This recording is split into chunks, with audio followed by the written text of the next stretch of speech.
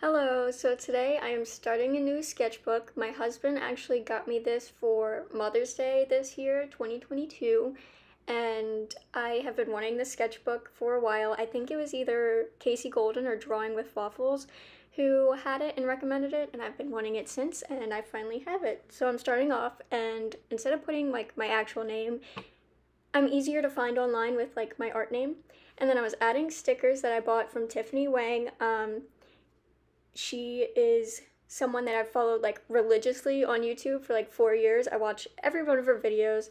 And then this is from Acorn and Crow Studios.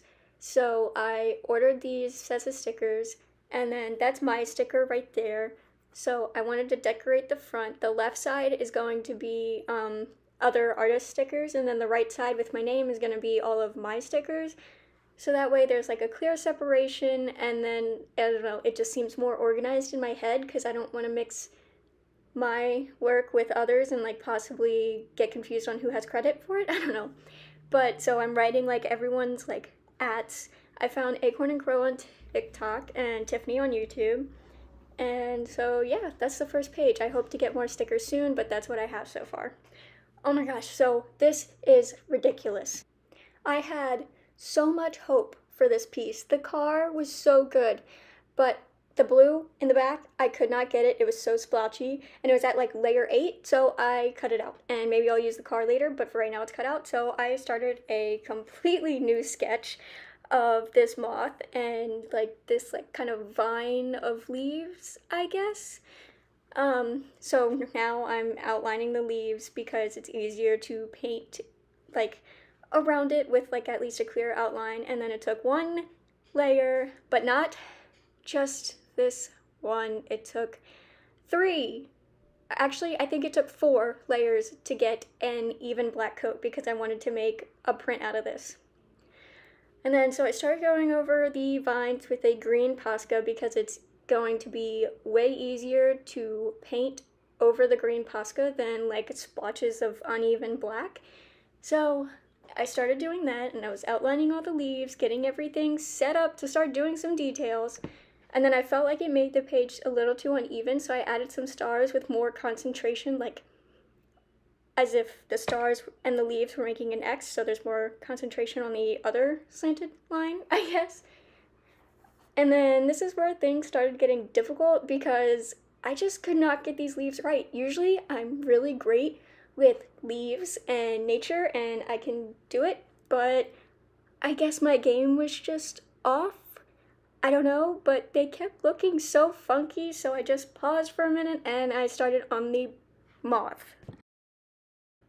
This moth went through so many different color phases. I don't know why. I could not decide on what colors I wanted.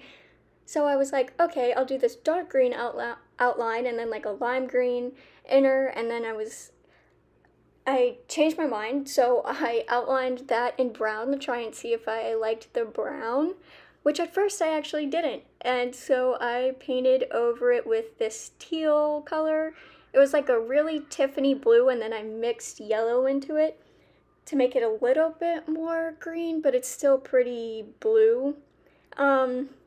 So yeah, I painted over everything that I just did because for some reason for this first page of my sketchbook, that was just a trend, and I had like 8 layers of paint on the sketchbook page again. But I wasn't gonna quit on this piece. I wanted this moth to work so bad. There was too many layers of black for me to not get this moth to just cooperate at least a little bit. I had to not give up on this piece. And then okay, so in the reference moth, they have this like fuzzy thing in the middle like of color, and I thought that if I did that it would match, and I don't know why, it looks so odd. So I went over it with brown, and that still looked so odd. So I once again just was like, okay, let me move on to the next thing, and I started on the, I don't know what the scientific term for these lines are on moths and butterflies, but the little pattern on the wings, and then they're just the pretty parts of the wings, what make it not just blocks of color, I guess. So to add more interest in the piece, I started adding these little white highlights on the moth and trying to make the body of it look more furry, and then I was adding these little dark blue details on it to just give the moth a little bit more oomph and it not just being a plain straight down color. And then I went in with these purple little dots, and I don't know if I like them or not. I think I could have gone without them, but too little too late. And then I outlined the moth with this silver Posca I had, which also didn't need to be done, but I do really like the silver, especially in person, because it reflects so nicely and it looks so good on like the die cut sticker that I'm doing. So I'm really happy with the silver and I love the piece. So thank you for watching. I had fun making this and I hope to show more of my sketchbook process soon. I will have all of my links linked down in the description bar so you can check out my socials.